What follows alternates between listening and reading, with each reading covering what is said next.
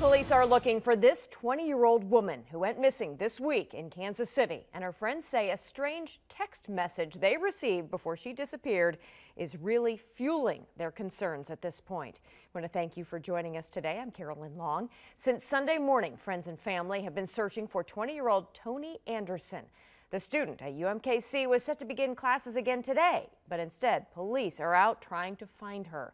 KCTV5's Ashley Arnold has been talking to friends and family, joins us live now with what she has learned about the night she vanished. What have you heard, Ashley?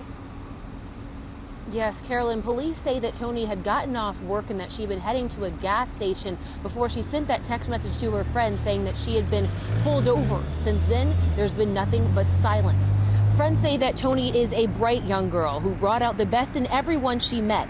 She's preparing to begin classes again at UMKC, studying interpersonal communications. Friends and family say since Sunday, they've been working with police to find out what happened after that text message. Police say they have no record of Toni being pulled over by any local agencies.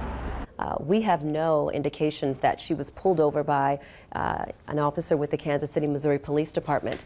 We have also checked with other local agencies in Missouri as well as in Kansas, and there is no indication that Toni Anderson was pulled over by local police.